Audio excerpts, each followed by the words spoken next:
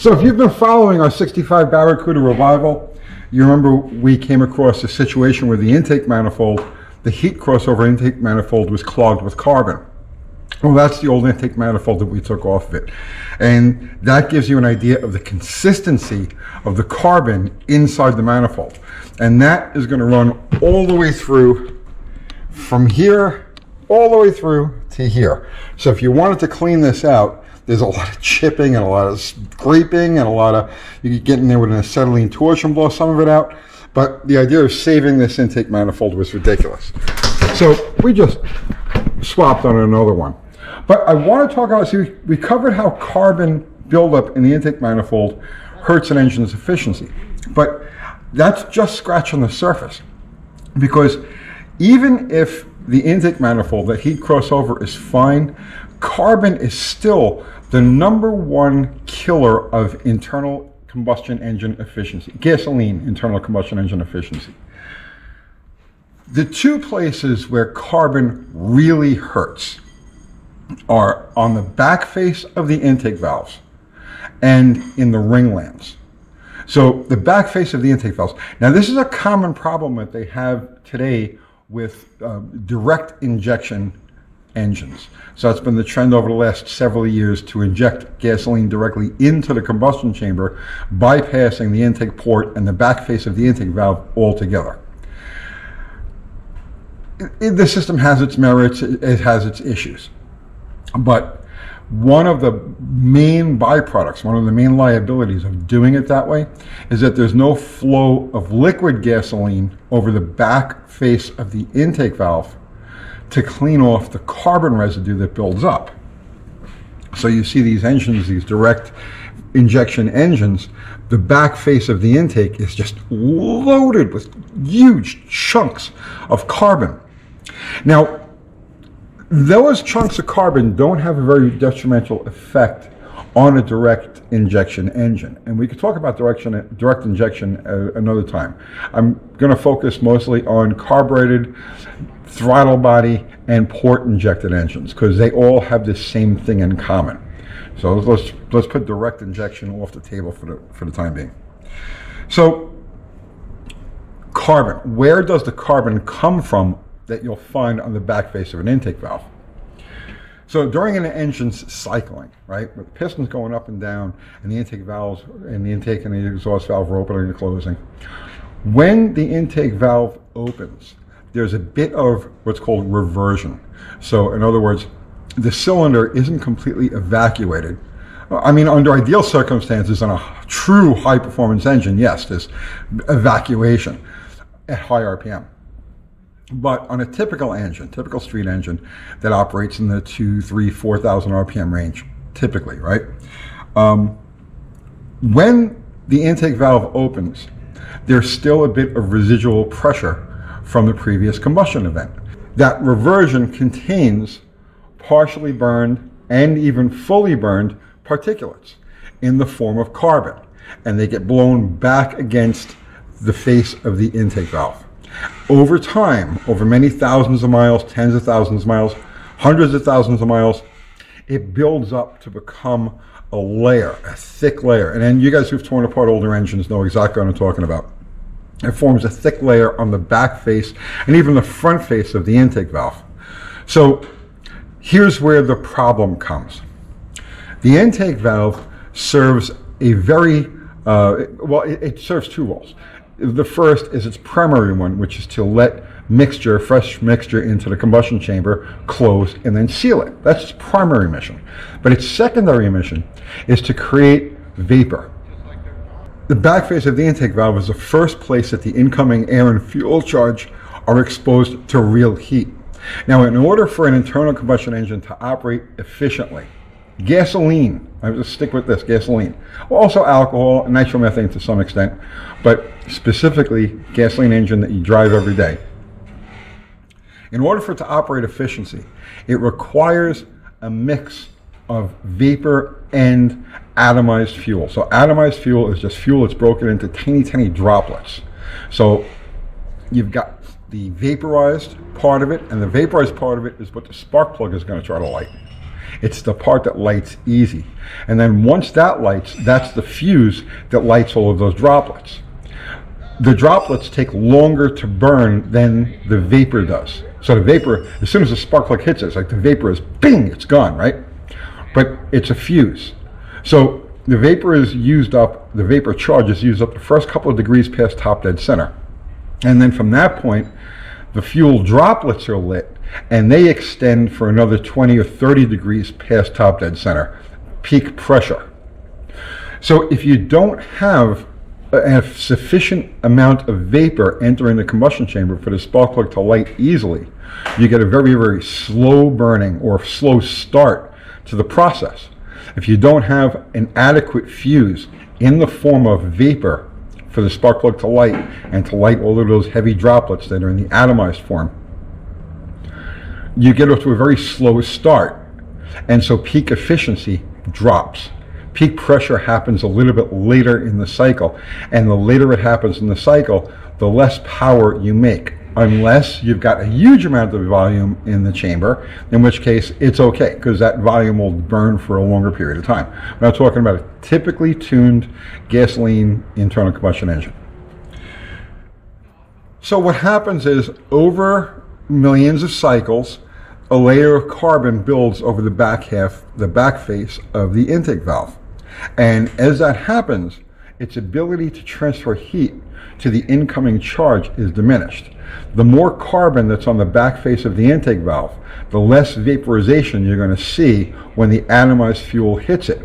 The less vaporization, the harder it is for the spark plug to create an efficient efficient combustion event. Remember, the biggest misconception about what happens inside the chamber of an internal combustion engine is that there's detonation. And there should never be detonation. You have combustion, and the combustion has to be slow, and relatively slow, and has to be controlled. When you don't have slow, controlled combustion, you get pinging, you get detonation, you get internal engine damage. So remember, it has to burn slowly and for as long as possible to create the most power as the piston is going down the stroke. So back to the valve. So as the carbon builds up, the carbon becomes an insulating layer. So the valve is not able to transfer enough heat for adequate vaporization, and your efficiency drops off. That right there is the biggest. So if you've got an engine, let's just say you've got a motor that's got 100,000 miles on it, right? A regular conventional internal combustion engine with about 100,000 miles on it. You'll see that it gets much less fuel mileage and feels less snappy and less responsive as it ages. Now, it's easy to say, well, it's because the rings are worn, or compression has fallen off, or it's just tired. But what's really happening is that you're not getting adequate vaporization from the back face of the intake valve, and so the engine isn't able to light that atomized mixture as efficiently as possible, and then the power falls off and the gas mileage falls off. So you can pull an engine apart that's got 100,000 miles on it, or you can do a compression test on an engine that's got 100,000 miles on it, and the compression is still way up there. It's still a tight sealing engine, but for some reason it just doesn't get the power or the fuel mileage that it used to. That's where the problem is. Now, there's one other place, and this concerns really older engines more than newer engines. Older engines used to use a cast iron ring package, and they used a fairly thick compression ring and a second ring made out of cast iron. Later engines that have gone to low tension ring packages, like stainless rings and whatnot, they don't really suffer from this problem as much as the older cast ring engines do. But one of the design features of a ring package is that when the mixture is lit on the top part of the piston, there has to be a sufficient gap around the outside of the piston so that pressure can reach into the ringland and get behind the ring and push the ring out under pressure. This increases sealing dramatically. So if you ever notice an older engine, a cast ring engine, you'll always see at the very top of the bore, there's that ridge that forms. That ridge is from the normal process of the combustion gases getting behind the ring and pushing them out, expanding the ring out to create a better seal against the cylinder wall. That's where those ridges come from. Later engines with like this piston is from a 2000 Jeep. So this has a thinner, low tension ring package. Doesn't really apply to this, but it does apply to anything that's got a thicker cast type of ring, which is the vast majority of older engines, you know, stuff that classic cars that we deal with. Well, the same carbon that's building up on the back face of the intake valve and hurting its efficiency, well, that carbon will pack up in the ring lands and not allow pressure to get behind the ring to push it out. And like I said, the older cast ring engines are designed specifically for that feature, that the pressure gets behind the ring and then pushes out. That's why, like, the big trick back in like the early 70s with like pro stock engines and stuff like that was that they would gas port the pistons. They would drill holes around the perimeter of the piston that would extend down into the ring land to allow pressure to really get behind the ring and create real sealing. That was common for years. I don't think many people do it anymore. But that was the reason that they would gas port the pistons, drill in those holes, get the pressure directly behind the ring and have it push out.